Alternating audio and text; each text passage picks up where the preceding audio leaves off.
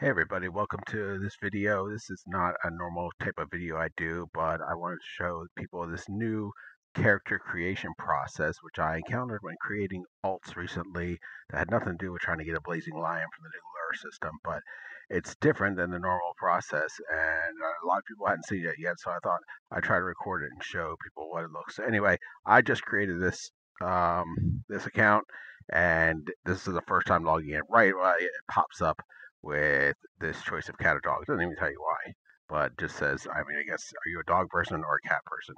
And that's, the most existential question to all humanity, I suppose. So anyway, of course, we all know we're all cat people at heart. So let's choose that. And then, confirm your choice. Of course, I already told you I'm a cat person. So then, boom. Now this, I kind of animated sequence here, pay no attention to the avatar model. It was whatever was free at the time. And you get this whole animated sequence where you wake up, you go outside, and boom, there's a pet egg waiting for you, or the starter egg waiting for you. And that would typically be like, 5 minutes into it, you would just go to the nursery, get that. You're like, where the heck did this come from? Should I trust it? Should I bring it in? But obviously, what are you going to do? Leave it out there? You see these like kind of this kind of animation here, or this bath icon. So right away, like before you do anything in the game, you're getting to you're taking care of your pet's needs. So okay, but I'll give you a bath. Come here. I mean, you know, younger I would show up at people's house sometimes and ask to use their showers. No lie, but that's a different story. Uh, so all right, well, bathe this thing. You can see the house pretty much still the same. Actually, and then right way into the food. And no, I believe after that it doesn't get thirsty. I think it actually then yeah. So now it's tired, but we don't have there's no crib anymore. There used to be a crib in here, but they kind of changed the layout of the default house most recently. So then it says, hey, I want you to make me a crib.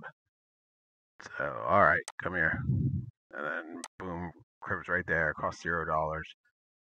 So set it anywhere, and then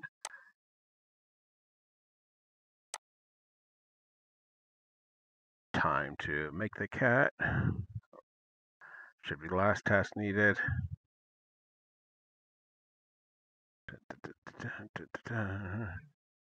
And poof, instant cat.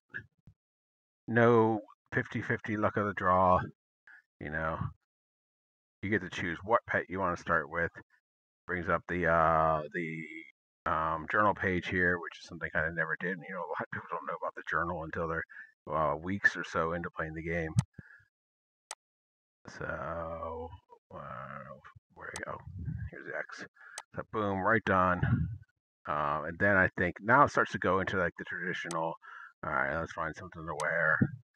My style is, and then that's kind of. I think from here on, it's just it is Halloween at the time. You get your starter cap here, but and then I think from here on the game is pretty much the same. But it's a little bit more fast of a intro sequence before. It was very kind of drawn out. Of it would say, "Hey, edit your house," but it's like you don't really know what to do in the first day of editing your house. You're not going to go build something big. So and then having to navigate you to the nursery to adopt the egg. This way, you're in. You hatch your first pet. And you're off and go into the races. So that is the new kind of account sequence. This is something that's only being done probably in an A/B testing, like they do a lot of things, and so I wouldn't expect to see it.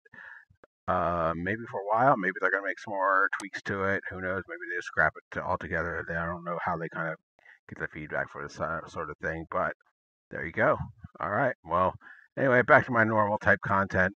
Uh, Enjoy Halloween. I'm sure I'll be posting before then, but if not, have yourself a good Halloween. See ya.